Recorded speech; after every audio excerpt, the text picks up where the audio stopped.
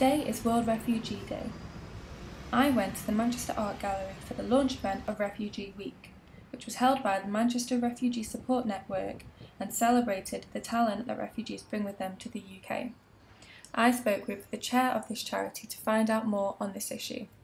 People have incredible stories behind them, but it is not written on their faces. So, looking into the material that we have collected over 20 years, people can come in, identify pictures, identify events. We want pictures with the stories behind them. The first thing a refugee needs is acknowledgement that he's a person or she's a person, because for one to become a refugee, it is not by choice. Most of the time they are forced out of their own homeland.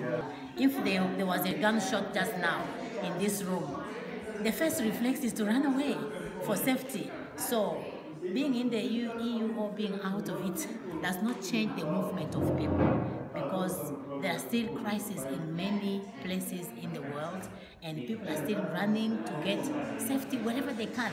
Some they go because they have nothing to lose. If you know, I stay here, I'll die. I go, there is a chance I'll die. So the chances are that, let me try, because either way, death is knocking at the door.